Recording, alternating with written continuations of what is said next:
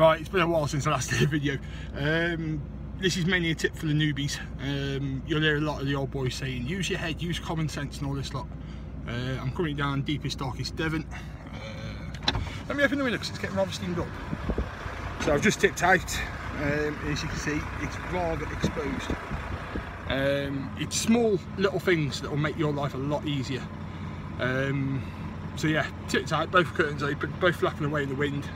This is February the 3rd, and you've got a severe weather forecast for the southwest. 70 odd mile an hour winds and all this stuff. So I currently have a lovely 16-foot trailer on the back end, which is basically a massive wind trap. But yeah, use your common sense, use your noggin a bit, make life a lot easier. So I can either spend sort of 5, 10, 20 minutes fighting the curtains, or certainly I can pull straight across the yard, back it in where the forklift is now, and basically use the hedgerow as a windbrace. It's small little things that make your life a damn sight easier. Otherwise you get old in this job very quickly. But yeah, use common sense, like I say, use that as a windbrace.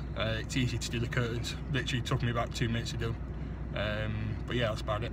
I'm off for a shave. See you later, bye bye.